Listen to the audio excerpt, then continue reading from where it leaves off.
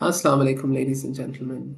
My name is Dr. Bilal Wajid, and through this lecture series, we're going to introduce you to an amazing principle, an amazing subject called discrete mathematics.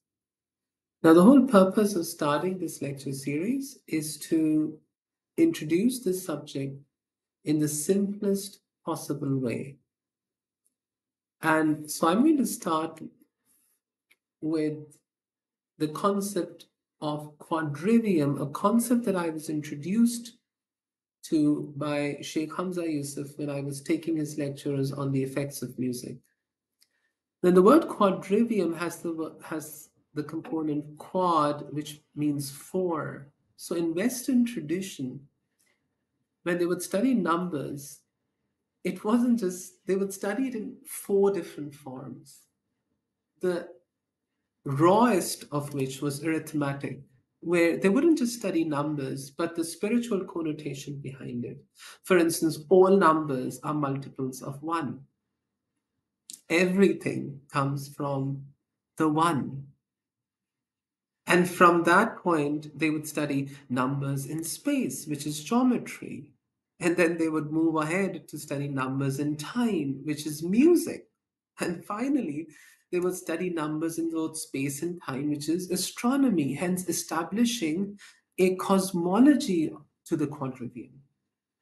Formally, we would start with zero. This course would start with zero. And we're going to start with zero because it has some interesting properties and qualities to it. There's six properties that I would like to start with. The first, obviously, is addition, that anything when added with zero is the number itself, hence making zero an identity element. Now, if you deduct zero from anything, you get the number itself. So nothing changes. But if you multiply it with zero, then everything goes away. You just get a zero. When anything is divided by zero, you get something which is mathematicians call not a number. Others call it undefined. So the question is, what is not a number? Why is x divided by zero not a number? And we'll dwell on that for a little bit. Similarly, x raised to the power 0 is 1. Why is anything raised to the power 0 equal to 1? And similarly, 0 factorial is 1. Well, why is that the case?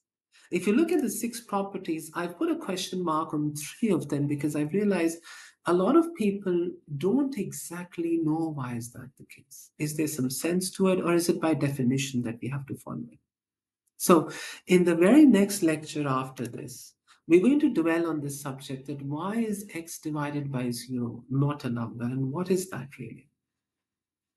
Thank you very much. I hope you have an excellent time studying this course. Bye-bye.